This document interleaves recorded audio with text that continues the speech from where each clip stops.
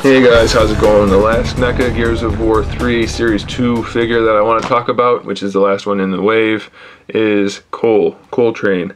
Same general figure. I mean, all the details are specific to each figure, but overall, same problems as the other ones. We'll get to those in a second. He comes with the one-shot, which is really cool. Nice and big accessory, except I have no idea how he's supposed to hold the damn thing. Pardon my language. But the handles are just all over the place. This one's bent like this. I think it's supposed to be bent, but it's bent like that. And then this one has a hinge on it, and it's just kind of weird. I don't think he just holds it out in front like this, you know.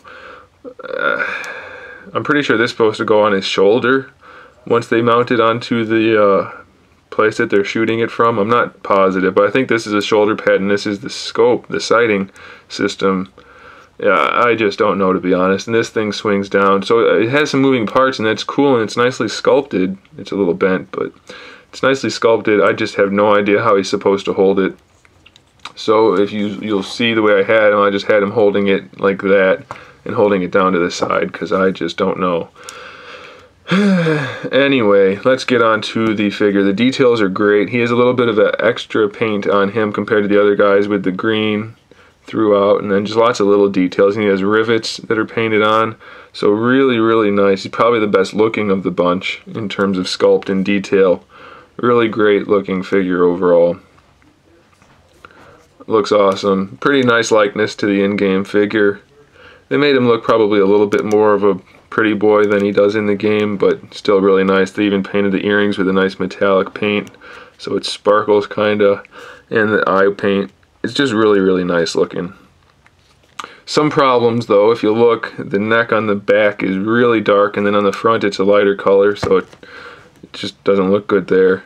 And then in the shoulder joint, the paints are all over the place. If you look inside the joint, it's kind of a reddish color, and then the chest is one color, and the upper part is another color, and the arms in different colors. So the paints are all over in terms of the skin tones.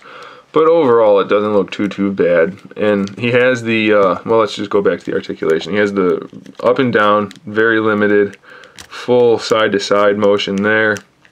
It is a ball joint, so you can get him to cock his head to the side a little bit, but not a whole lot.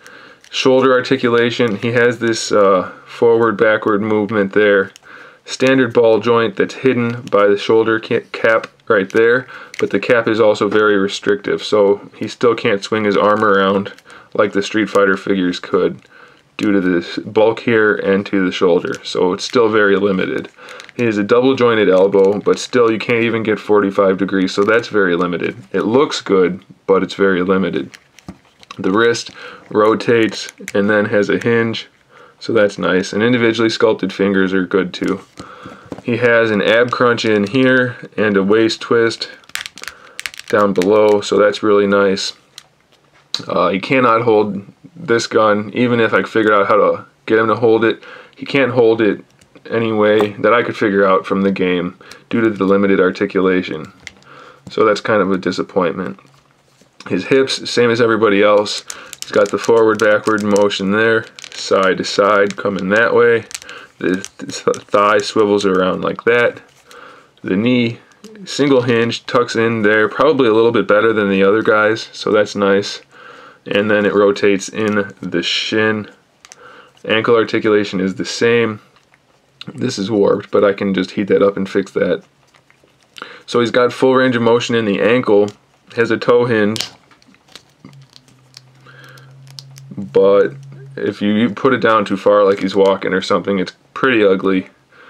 If you aren't real careful, it's pretty ugly, but it's still functional, and it has a bit of an ankle rocker, so that's nice.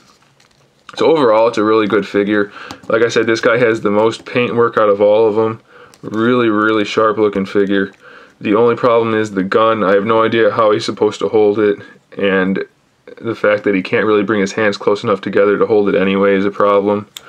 So I'd probably end up just posing him something like this with the gun on the ground, if I could even do that.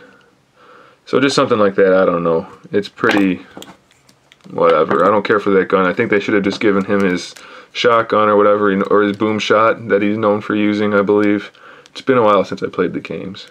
But either way, it's overall a solid figure, and I do definitely recommend it if you're collecting the Gears figures. You need to get Cole.